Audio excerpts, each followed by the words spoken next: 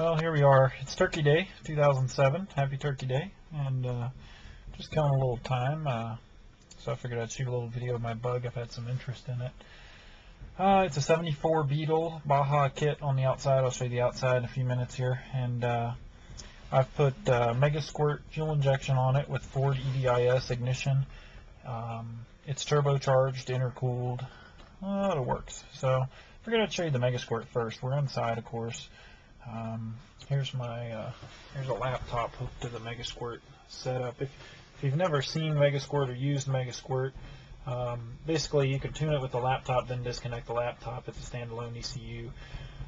This is called Megatune, the software that you see here. Let's see if I can get rid of the glare. And it'll show you various engine parameters. If I turn the key on, start to read some things. If I start the engine here, you can see you got RPM over here, you got engine vacuum, you got a whole bunch of things. Ignition advance, currently, pulse width of the injectors, and I've got a wideband O2, so it shows actual mix ratio. Right now, as you can see from the coolant temp, the engine is cold. With an air-cooled VW, it runs about 200 when it's hot. And so right now the air-fuel ratio is pretty rich with warm-up enrichment. Okay, the megasquirt unit itself, there's the megasquirt 2 unit. It's a silver box. Right underneath of it is the Ford EDIS ignition module. This is all mounted on the sort of firewall for a Beetle.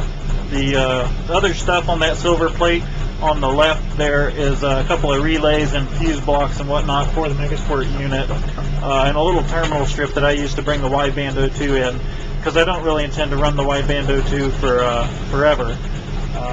As you can hear, as the engine warms up, it's starting to trim the idle back down. So I don't know, hopefully it doesn't stall. It's cold running tuning. I still haven't really done real well. So we'll get out and take a look at the engine.